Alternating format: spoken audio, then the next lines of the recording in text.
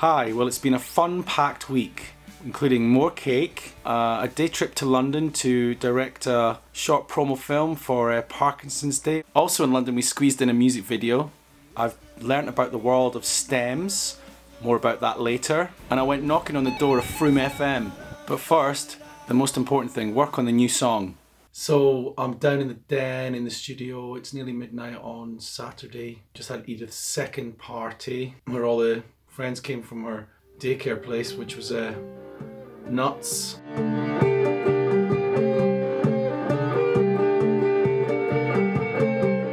I listened back to the stuff that I did last week, the music, and you can hear there's a lot of stuff going on with guitar and drums and stuff. So what I did tonight was I just broke it right down to this boom, boom, boom bass sound. I don't even think it's a kick drum. I'm not even sure what it is exactly, but I just love the sound of it, and I just put a little groove with it, very simple. I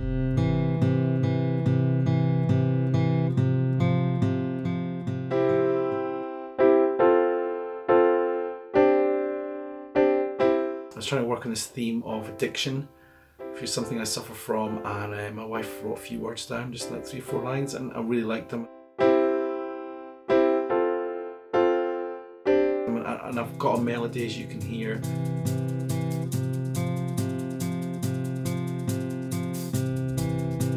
Shifting, listless, breathing cold.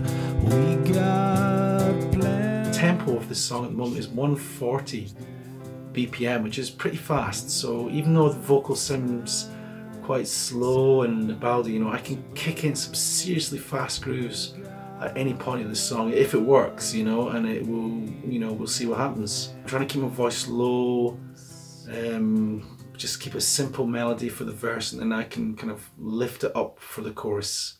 So it is late and I've got to go to London tomorrow morning.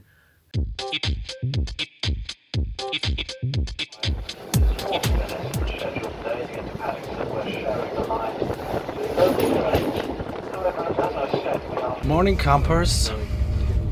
So here we are on the train going to London. We're going on a shopping trip. No, actually, no, we're going to do some work. We're going to shoot a little film.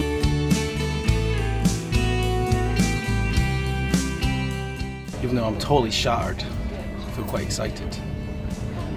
As you can hear, the train is very quiet. I hear no children screaming. Ah, peace. It's so nice.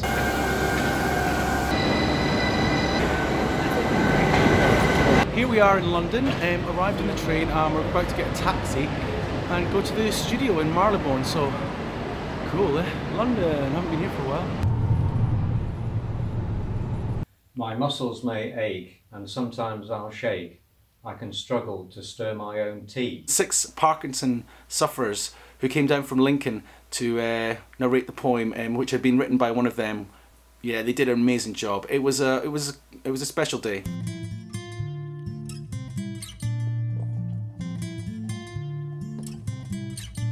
All the loving in your eyes keeps me high as a kite, and the places where you stand. But the music keeps me alive, and the melody. We had some time left at the end of the shoot, and I wanted to try and squeeze in a music video for Beautiful Mind, because we were in this big white space, and I thought, you know, try and do something. And the wonderful Richard Landy, who owns and runs the studio, helped out. Yeah, he was a real dude. I'm going to try an accent, but it will be bad, but you know, just to try and give you the vibe of Richard, you know. So I was playing him some of the songs that I'd recorded, and telling him about the vlog. Yeah, mate, this is brilliant, mate. Yeah, I had a dream last night. Yeah, that I was going to write a hit song. This is it, man. This is meant to be.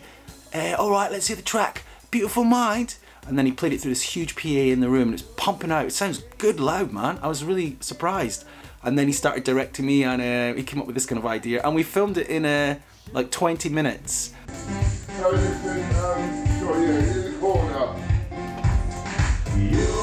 The wonderful Jake, my DOP, he said that's the quickest music video I've ever shot. Beautiful mind, beautiful mind. Still knackered. Perpetual knackeredness. Just want to talk about stems. They're separate tracks from songs. So music stems are a format for creative DJing. You export all your music tracks from your edit, vocals, the drums, the keyboards, guitar, etc. as individual separate tracks, which then can be manipulated by someone else as they re-record, remix your track. I've had a couple of requests for stems for a couple of my songs in the last week, which is really exciting. I got an email from this guy and he wanted to take the vocal stems from one of my songs called Life's So Cheap. He reckoned it was a hit record and he wanted to re-record all the music for it. I'd love to do it, but I just have to check and see that legally that it's going to be alright. 'Cause the music, it saved my soul.